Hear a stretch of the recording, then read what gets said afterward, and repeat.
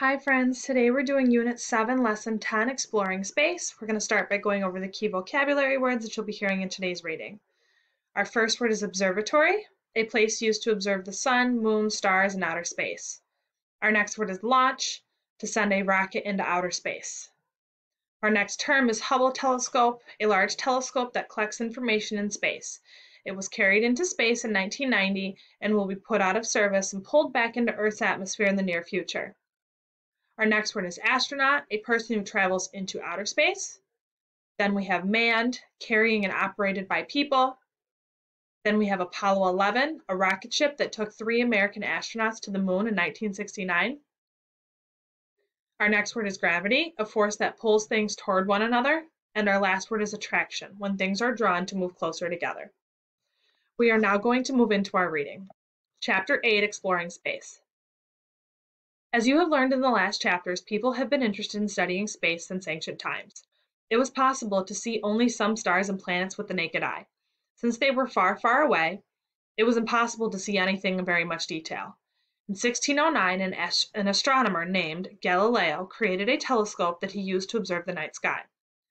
Galileo's telescope made things appear 3 times larger. Using his telescope, he discovered 4 of the many moons that orbit the planet Jupiter. He also observed the planet Saturn and the Milky Way. Since Galileo's time, scientists have created more and more powerful telescopes. Some telescopes are housed in large observatories on Earth. Often these observatories are on top of mountains, far away from any cities or lights. This allows astronomers to clearly see the stars and planets.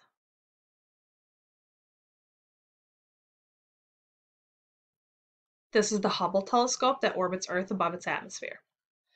Other telescopes are launched into space using rockets. They travel far above Earth and have a better view of the universe than telescopes on Earth. One of these telescopes is the Hubble telescope. It was launched in 1990 by NASA, the American group of scientists who study outer space. The Hubble telescope is still in space today, orbiting Earth. Since its launch, it has been sent back thousands of photos to NASA. Hubble's photos have led to many new discoveries about the universe. For example, using photos from Hubble, scientists now think that the universe is about 13 to 14 billion years old. Besides sending telescopes into space, NASA has also launched rocket ships into space. Scientists believed it was too dangerous for humans to ride the first rocket ships into space. They did not know what effects space travel might have on humans.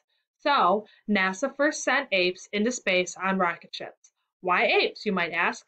Think back to what you learned in a previous reader about animals. Apes are mammals and belong to the same group of animals called primates as humans.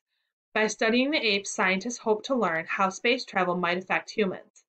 In 1961, NASA sent the first American astronaut into space on a rocket ship. His name was Alan Shepard. He stayed in space for only 15 minutes.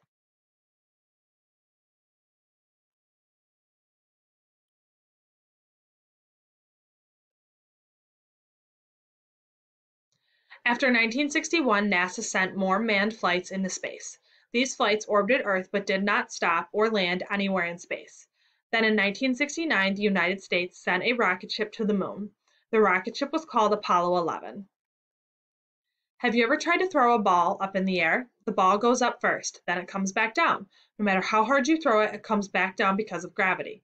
Gravity is a force of attraction that pulls things toward one another. Earth's gravity pulls the ball back down to Earth. Earth's gravity is a challenge for rocket ships like Apollo 11. In order to fly off into outer space, the rocket ship has to push up with a lot of force. It has to push up with so much force that gravity cannot pull it back down. Apollo 11 fired a lot of strong rockets. It lifted off and went up slowly at first. Then it got faster and faster. This is what it looked like seconds after. After just a few seconds more, it shot up out of Earth's atmosphere and into outer space. You may now move on to Unit 7, Lesson 10, Google Form.